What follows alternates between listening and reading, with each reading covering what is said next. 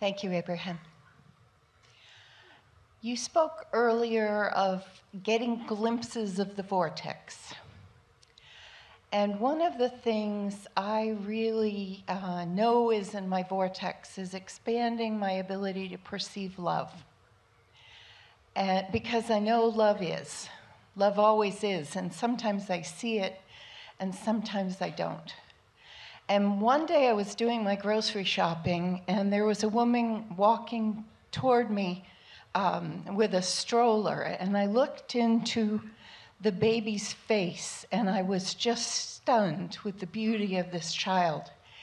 And I turned to his mother, and I put my hand on my heart, and I said, "You must be so proud to be his mother." And she put her hand on her heart, and I just got like blown away. I felt like the Grinch. My heart expanded 3 sizes. And I could perceive love through her experience in a way that I had never felt it in my own life. Let's say that differently. Because I was focused upon her child, and because there had been so many thought pathways that she had created with her child and with her own inner being and with the inner being of her child. So there was a whole lot already going on there. And since it's your intention to be finding that resonance, and since you so often do, you just had this perfect combining convergence of pathways that felt like more than what you usually feel. But we don't want to put the emphasis on what they've got going on, because you could just as easily, if you're in an ornery mood, run into somebody who's fighting with their kids. Because law of attraction matches you up to whatever's going on. So start with your original premise to us, because your original premise feels flawed to us in this sense. You made it sound like you need someone else in order to reach your full capacity for love. And we want to say there is love in the feeling of satisfaction.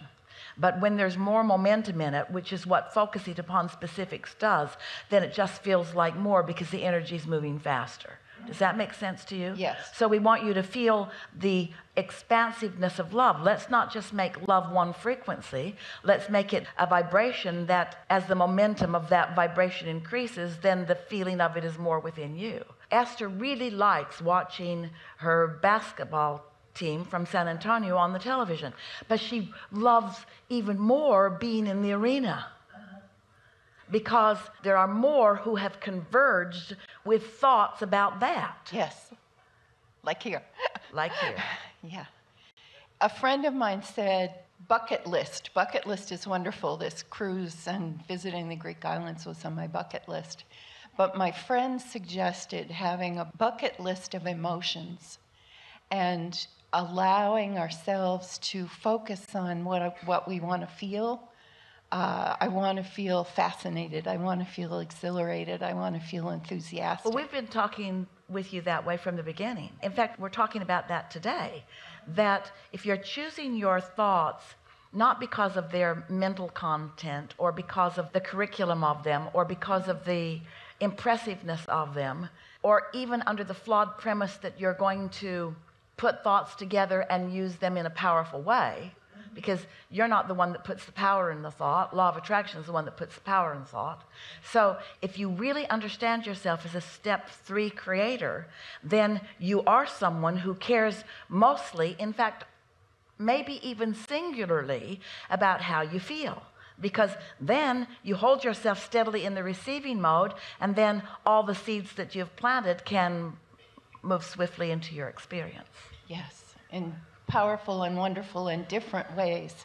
One of the things that is most delightful, you are most delighted by, and we are most delighted in seeing you be delighted by it, is the convergence of many things in your vortex being realized by you simultaneously. Because while you feel that you put them there singularly, individually, through this experience, through this issue, through this incident, through this focus, they have become cooperative components with each other. they've worked all of their bugs out. And law of attraction has smoothed all their edges off and has made them powerful and brilliant and beautiful and ready for your reception. And so when you focus, and this goes back to what we were talking about with our friend a little earlier, when your mind is quiet, then you have access. But when you are without resistance and focused, then you can actually summon the particular details from your vortex that you would like to experience in any moment in time.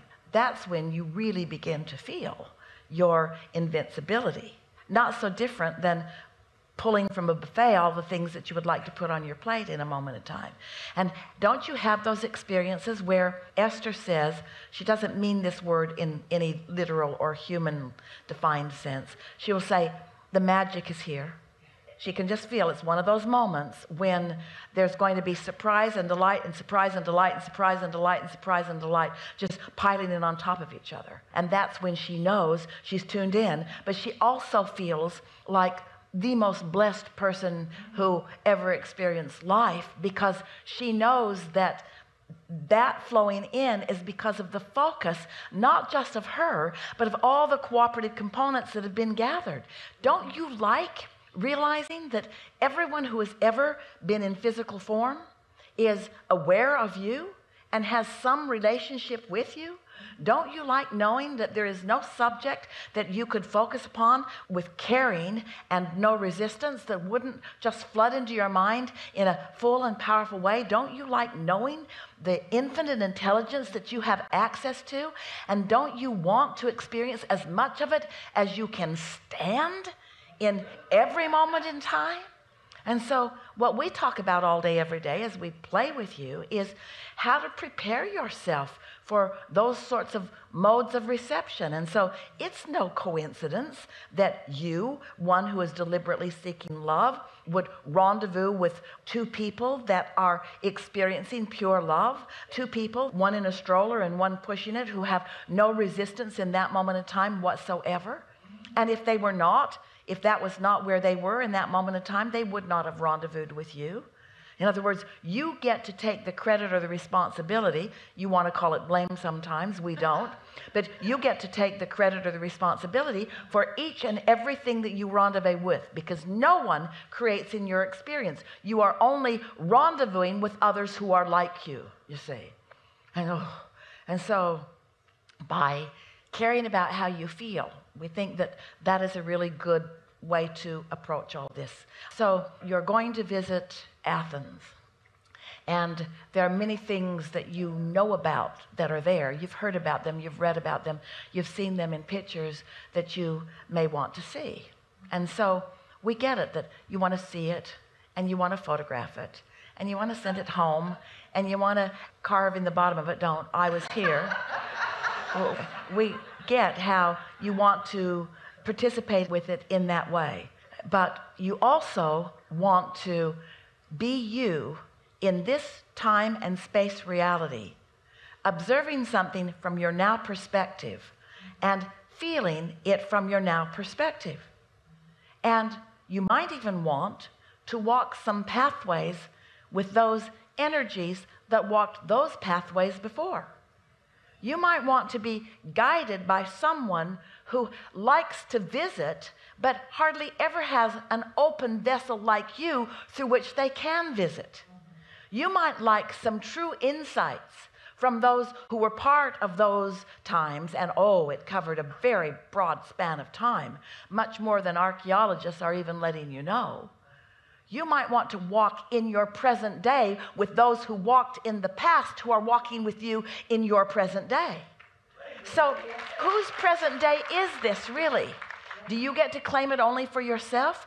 Or is all that has lived, who has walked in past present, in past days, when they're walking with you now, is it your presence, or is it theirs? Or is it both?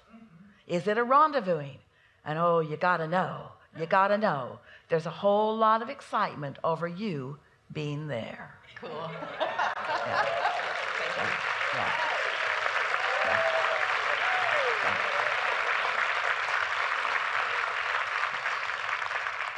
This is a really good time for a segment of refreshment.